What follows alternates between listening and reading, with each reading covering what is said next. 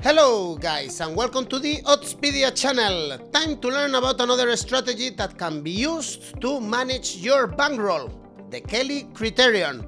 This one is the most preferred betting strategy to manage your bankroll by professional bettors. It's a bit more complicated but might help you to place your stakes. So now let's take a look at it and learn more about the Kelly Criterion. Everything now.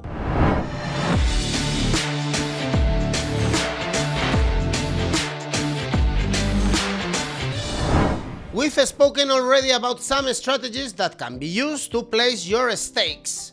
Most of them are more used in casino games, martingale, paroli, d'Alembert. Now it's time to learn about the Kelly Criterion. This one is more suitable for sports betting, but it's a bit more complex than the other ones. The Kelly Criterion is also known as the scientific gambling method, or the Kelly strategy. In this case, we are going to use a mathematical formula to calculate your stakes. It can deliver a higher return in the long haul than any other system. So let's see the formula now. Okay, don't worry if you are not great at mathematics, neither am I. So let me explain to you what this means. We need to know how much of our bankroll to bet. This is F. So we have to multiply the decimal odds minus 1 for the probability of winning, minus the probability of losing, all divided by decimal odds. You can check the formula in the description box, and we also have a page in our Oddspedia website where you can see more details about this formula. So don't be scared. Our goal is not to go broke and know how to manage our bankroll. Let's put an example from a betting perspective. We have a good wager with odds 3.0. Therefore, our probability of winning is 0.40 and the probability of losing is 0.60. So, this is our formula again.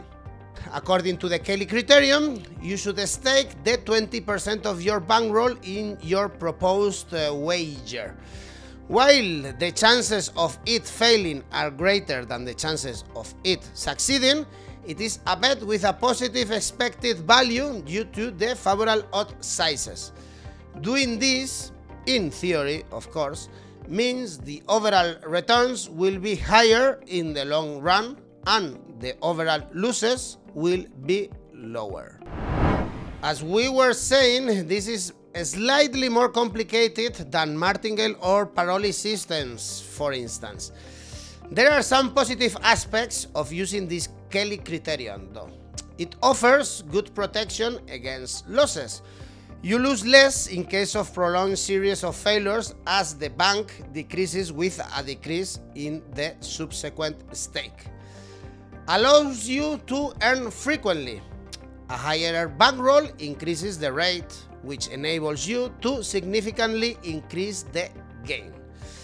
By the way, if you wonder where this strategy comes from, this criterion was invented by John Larry Kelly Jr., an American who developed this strategy in New Jersey in the 20th century. I want to know your opinion about the Kelly Criterion. Have you ever heard about it? Do you use it? Tell me your opinion and your thoughts about the Kelly Criterion, and of course, don't forget to subscribe to our channel. Thanks for watching. See you soon.